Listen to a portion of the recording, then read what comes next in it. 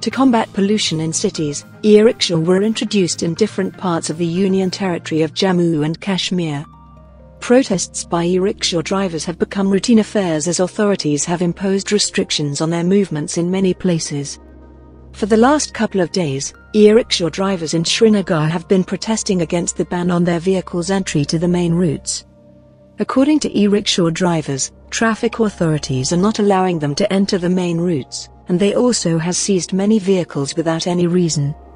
The poor drivers demanded either permission to ply on main routes or they should be allocated dedicated routes so that they could also earn their livelihood. While highlighting their conditions, operators of e-rickshaws highlighted their financial struggles as they had taken loans to purchase e-rickshaws.